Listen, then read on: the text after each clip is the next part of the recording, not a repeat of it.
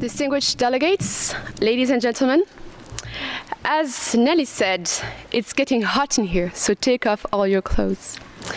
Well, this is truer than what we would think.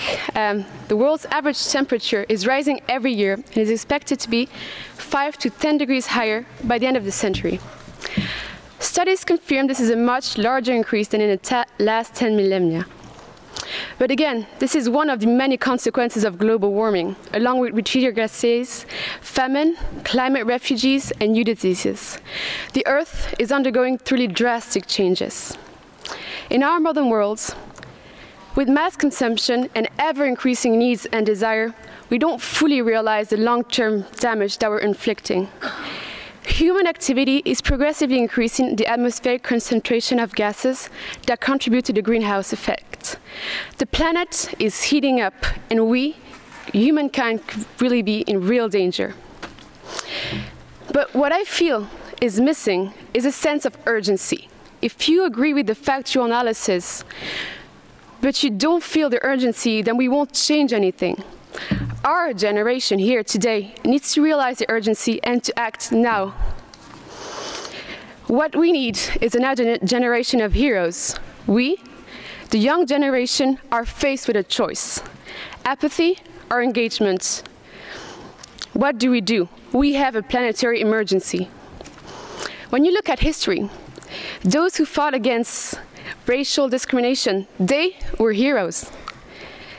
Those who abolished slavery, they also were heroes. And just like them, we can be heroes when it comes to climate change. Don't tell me we don't have the capacity. This may be the greatest challenge ever faced by any generation so far, but I believe we can rise to this challenge. We can be the generation that, in 100 years from now, poets, singers, and artists will celebrate by saying they were the ones that did it. They saved our world and gave us a future. The 2014 FerMUN conference can be our starting point. But how do we make this happen?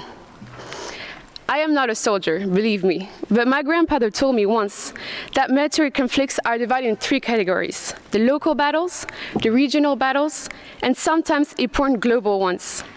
Each level of conflict requires a different strategy and different tactics. The battle against global warming falls into the 3 similar categories. Most of us here can easily picture the local environmental battle: air pollution, waste disposal. Regional environmental battle includes river pollution and acid rain. Rising sea levels are global battles.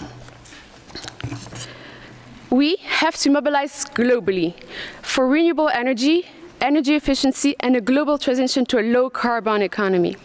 We must strive for national policies that protect the resources we share with our neighbors.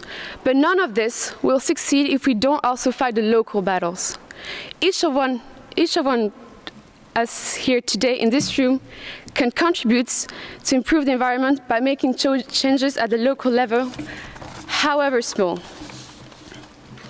We may be small cogs in the machine, but it really matters that we each care, and we must all engage in the global debates. Like Mahatma Gandhi famously said, you must be the change you want to see in the world. We will be in charge of our planet in a few years from now. A scary thought, trust me. What kind of world we want? We will be voting, we will be managing companies, running organizations, representing governments, and educating new generations of children. Climate change will surely be on the top of our agenda, but there is no time to waste. Earth is our only home. Al Gore said in the movie, In Inconvenient Truth, what is at stake is our ability to live on planet Earth, to have a future as a civilization. It is your time to seize the issue and secure your future. So, here we are, in Geneva for 3 days. We all have plenty of ideas and some experience that we bring from our different schools, our local communities, and our home countries. So what do?